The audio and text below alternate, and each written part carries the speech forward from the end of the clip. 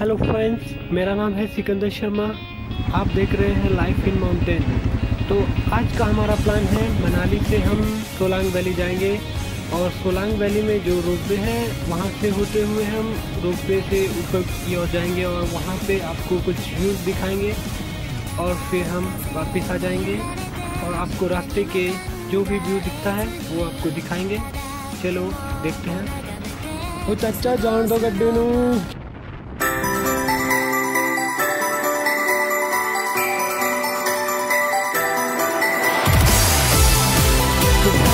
हम पहुंच चुके हैं सोलांग वैली। देख सकते हैं आप view.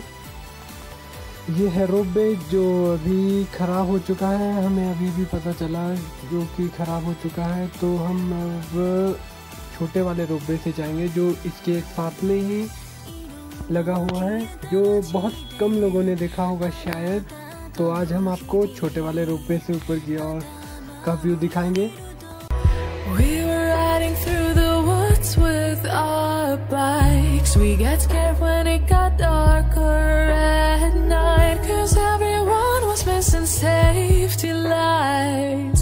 So we tried to use a flashlight as a guide, and now I'm standing in an overcrowded train, picturing the times we had as children while the rain is pouring down the windows and the people push their way. Take me back to my hometown, take me back to my loved ones. We were kids, now we're all grown, back in my home. हम पहुंचे हैं Solang valley की पहाड़ियों में। कोरा ही कोरा चारों तरफ देख सकते हैं आप।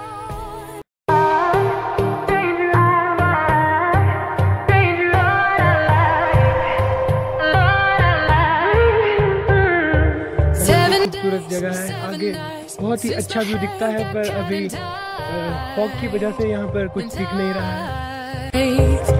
Had 7 days since I tried to rip a chapter out my mind. I've tried, and his laugh is just as soft as yours, smiling just as wide. He could be what I like, and his voice is just. तो finally guys, अब हम ropeway से होते हुए Solang valley वापस जाएंगे और उसके बाद हम मनाली वापस जाएंगे। Jet planes in the night sky with you, getting high in the sunrise with you, getting through all the bad times with you. I wasn't missing a thing, no I do. And I wish that I could build a time machine, 'cause time moves on, and now you're gone. Oh, if only I could build a time machine, I'd come and get you. I can't forget you.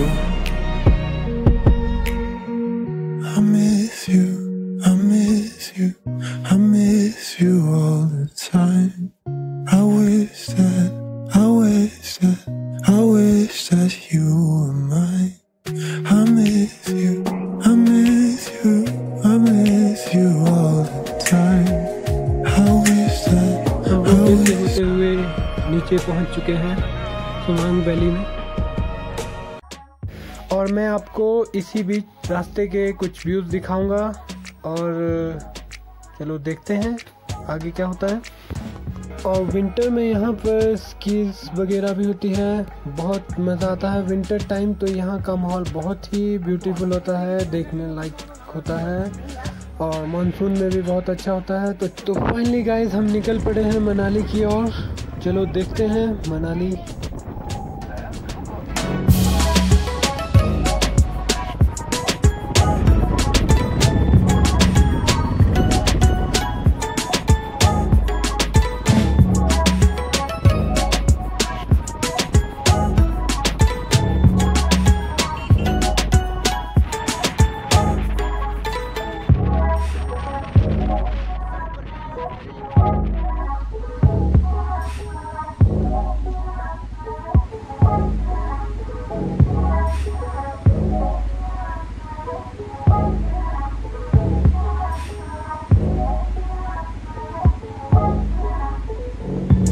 Thank you for watching this blog.